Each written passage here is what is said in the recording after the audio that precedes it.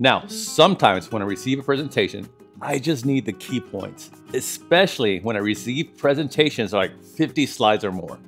Normally, I can just pick up the phone, call the person, ask questions about the slide deck, and then I'm up to speed. Why waste my time and the other person's time when I could just ask Copilot directly? My name is Victor Cuevas, and I'm the founder of The Knowledge Jar. In this channel, you learn how to use AI for your business, job, or personal use. We also have a free newsletter and an AI community, which I'll leave in the links in the comments below.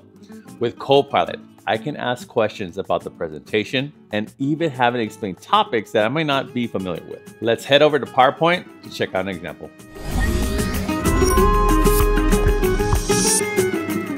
Now imagine I sent you this fun presentation, a presentation on the introduction to EUMDR. Now imagine you needed to provide somebody else some information about this EUMDR in an hour. How would you tackle this task? I'm gonna show you what I would do using Copilot. So on the ribbon, I'm gonna hit the Home tab. I'm gonna click on Copilot button to activate it. And now I can start asking questions. The first question I'm gonna ask is, what is EUMDR in simple language? Okay, I'm gonna scroll up. The European Union Medical Device Regulation, EUMDR, is a set of rules that govern the design, manufacture, and distribution of medical devices in the European Union. It replaced the older regulation known as the Medical Device Directive, MDD. But what the heck is MDD? Let me ask Copilot. So what is MDD in simple language? Okay, the Medical Device Directive was a set of regulations that govern the design, manufacture, and distribution of medical devices, European Union. So I have more information, but what happens if I needed additional information and I wanted it to come from the web?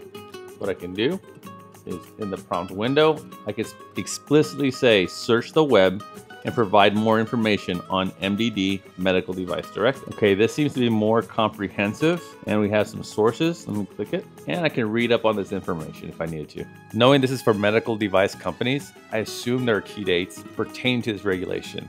So let's ask Copilot, what are key dates to be aware of? What are key dates to know? And hit enter. And we get key dates, which is extremely important. So my last question is gonna be, how can medical device companies be prepared for this change? This way I can get thoughts of Copilot. Okay, let's see here. Understanding the new classification rules, conducting stricter conformity assessments, implementing UDI, see here, enhancing post-market surveillance and clinical investigations, investing in new systems and processes, training and education. I know you were excited about that information, but you didn't know anything about EUMDR. Now you know a little more. So next time, if you're drowning in a sea of slides, don't panic. Let Copilot be your lifeline. In the next lesson, we're going to cover summarization using Copilot. See you then.